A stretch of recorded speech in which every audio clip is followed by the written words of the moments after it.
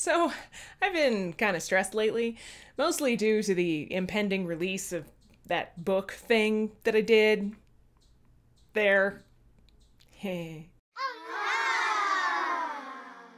So I thought, what better time to make a video about stress than when you're stressed? We all experience it to some degree or another, and I wanted to talk a little bit about what it does to the brain and the body, as well as share some of my favorite coping strategies. So when we think about stress, we usually think about the psychological aspects of it, the feeling anxious or even afraid. But there are lots of things happening in our bodies when we're stressed too. Usually the type of stress that we're talking about when we say things like, "I'm so stressed out," is actually a type of stress that scientists call positive stress, even though it doesn't feel at all positive at the moment. Positive stress includes things like giving a presentation to a large room of people, taking an exam, or getting a shot at the doctor's office. Your brain may respond to these things as threatening or scary, but usually they're pretty short-lived and you can recover from them pretty quickly. Usually, a feeling of stress is accompanied by some physiological responses too, like sweaty palms or a pounding heartbeat. These are all signals that your brain senses that something threatening or scary is ahead. When your brain senses threat, your body responds by releasing a variety of hormones.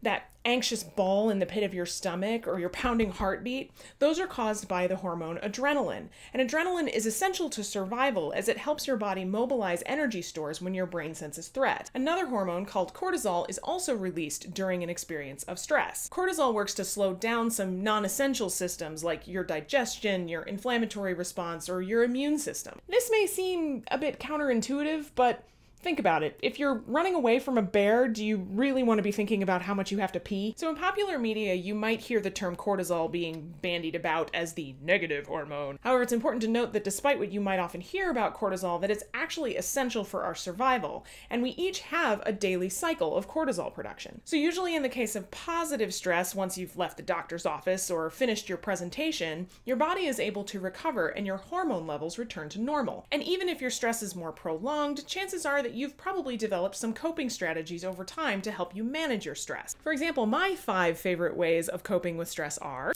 exercise. Going running is cathartic for me, but if you're not a runner, take a bike ride, go for a walk, just move your body. Exercise releases endorphins, which are often called the feel-good hormones, and can help boost your mood. Get out in nature. Plant something, touch a tree, lay in the grass, whatever. Being in nature has been shown to be very therapeutic and helps people boost their mood and relieve stress. Playing with my dog. So there's a whole bunch of emerging scientific research on the therapeutic and health benefits of petting your dog, playing with the dog, or even just gazing into each other's eyes lovingly. Okay, that's creepy. But seriously, it works for me. After just 30 seconds of petting my dogs, I feel noticeably better. Sleep. Seriously, guys. This is probably my biggest one, and yes, I know it's hard to go to sleep when you're stressed out, but there's so much scientific research coming out about the importance of sleep for things like your cognitive functioning, your mood, or just stress relief in general. So just turn off this video, stop scrolling on your newsfeed on Facebook, and start counting some sheep instead. And of course, for number 5, drink all of the scotch.